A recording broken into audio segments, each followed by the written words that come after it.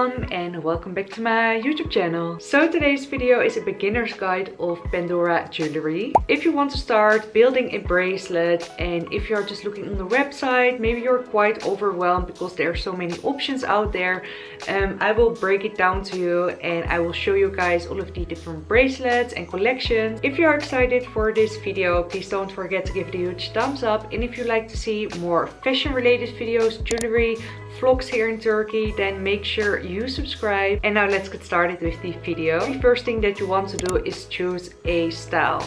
So you have the Pandora Moments collection, and this is the most common collection. They have the most charms for that collection. Then you also have the Pandora Me collection and the Pandora Reflections.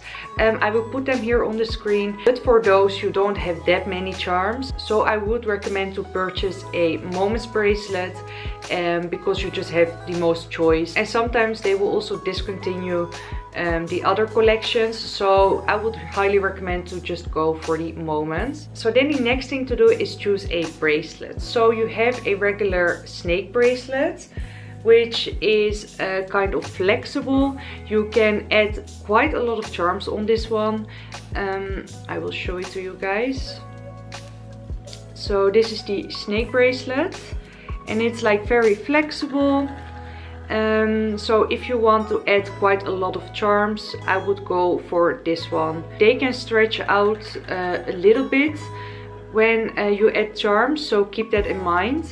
And you also want to measure your wrist, so you get the correct sizing. If you go into a Pandora store, they can do that for you there, obviously. But if you want to order a bracelet online, you can measure your wrist and always add 2 or 3 centimeters extra, depends on how many charms you want to add on your bracelet. So keep in mind, do you want a full bracelet? Do you just want to add 1 or 2 charms? So keep that in mind when you order your bracelet. And then you also have a bangle. So this is the Moments bangle bracelet. This is the snowflake one, and I got this in a size 17, and this is quite fitted for me, so I can't add loads of charms, but I didn't want to, so like I mentioned, keep that in mind. But if you want to add more charms to your bangle, then you definitely need to order quite a bigger size, because it's not flexible and otherwise it will be very uncomfortable to wear. And then the next thing to do is choose a metal color. So do you want to go for all silver one, then you can also choose a silver clasp like this one. They have loads of different clasps. This is a heart-shaped one, but yeah, like I mentioned, they've got loads. They're always changing, so check out which one you prefer. This is a very classic one, and they've got it for a very long time, the heart clasp. Or do you prefer rose gold or even gold?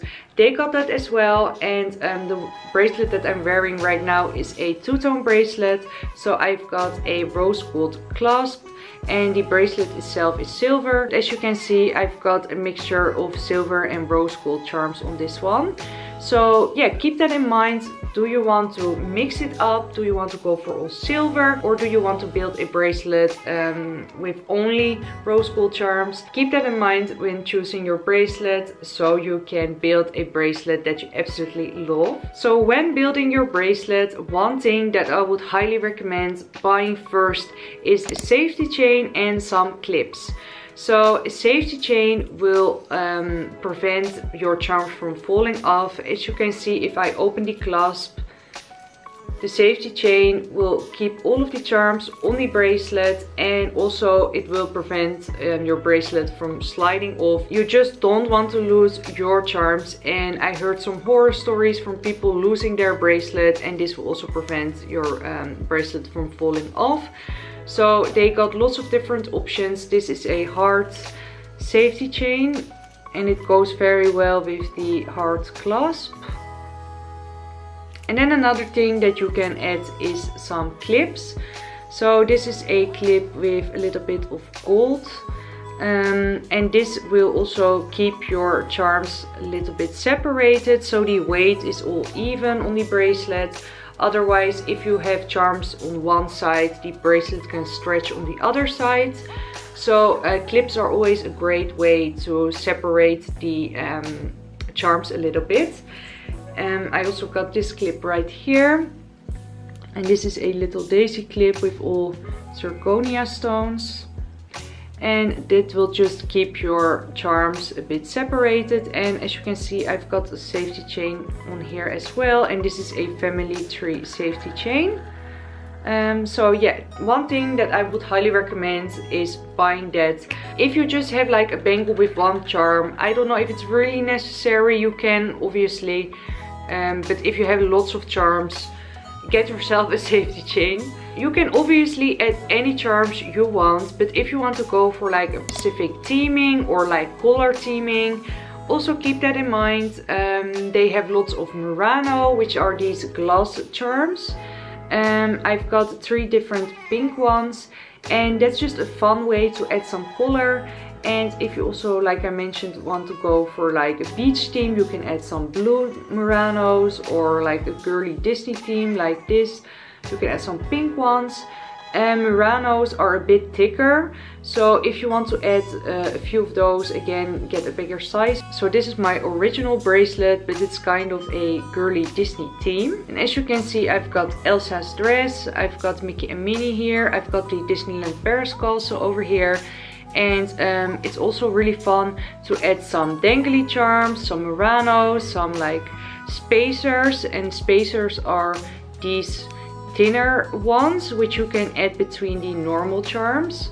So yeah, it's really fun to play around with dangly charms. So just have fun with creating your bracelet. Every bracelet is unique, and yeah, just play around. And you can obviously go in the Pandora store to add some charms and see how it looks. And if you want to start a bracelet, I know that in the Netherlands you get a bracelet and 2 charms for 99 euros, I believe. So you can choose a bracelet, a snake bracelet, or a bangle, and then 2 charms worth of 30 or 39 euros, I believe. And I would recommend to become a Pandora member, so you can have access to the outlet where they have some sales going on and some great deals.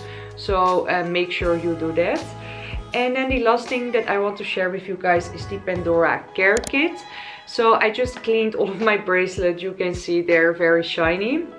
And I do this with this Pandora care kit. I also made a video about it, which I will link somewhere up here. But this is just a great little set. So you get a polish cloth, you get a little cleaning kit which you put your jewelry in for 2 minutes, and then you can buff it with the polishing cloth. But yeah, like I mentioned, I will link the video somewhere up here. This is just a great way to keep your jewelry nice and shiny, because they can tarnish over time, especially if you live in a hot country like me in Turkey. They will turn a little bit black, and I will clean the Pandora jewelry once in a while when it's getting a little bit like tarnished. So yeah, I hope this video was helpful. If you have any questions, let me know in the comments down below. Or if you also love Pandora and you have some other tips, please let me know in the comments down below.